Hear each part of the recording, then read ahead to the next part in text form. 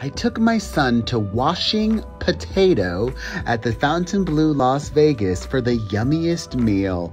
This is traditional Chinese cuisine. That means we had to have dim sum, and this was stuffed with venison.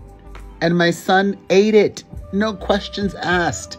Of course, we had to have some delicious fried rice, some sweet and sour chicken, but the real highlight was this crispy duck. It was something that I'm going to dream about for months to come.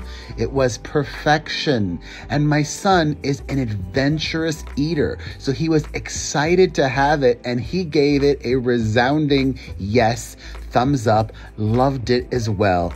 And dessert was just yummy. Plus, they celebrated his birthday. He is such a lucky kid, and I'm a very lucky dad.